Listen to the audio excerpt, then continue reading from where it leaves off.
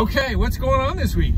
Well, soccer season is ending this week. So is basketball. Yes, as far as league. And wrestling. Wrestling, aren't they? They're in playoffs. Well, yeah, they're in playoffs. They're in playoffs. So it's kind of a light week, but it's very coming down to the wire. So no events until Tuesday. Tuesday, we have girls senior night soccer at Ripon High School field. Is it versus Houston? It's versus Houston, okay. Yeah. So come out and cheer your senior girls on, because it's the last time they get to play at home outside of playoffs. Yep, and the varsity boys will be at Houston. Varsity boys are at Houston, yes. And then we have a bye for basketball. Boys and girls basketball at the beginning have a of the week. bye. However, they both play Ripon Christian RC this week. So the girls will be playing RC at RC on Thursday. That's right. And there's only a varsity game. Only varsity. Only a varsity game. Then the boys are at home on Friday. On Friday, where RC could probably start 3 Van Groningans. That's true. It's crazy. So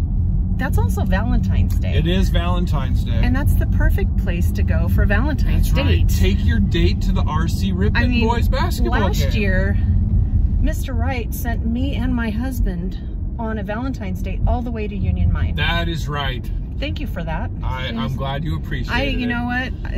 Did we win? No, let's not talk about that. We won't talk about that. So...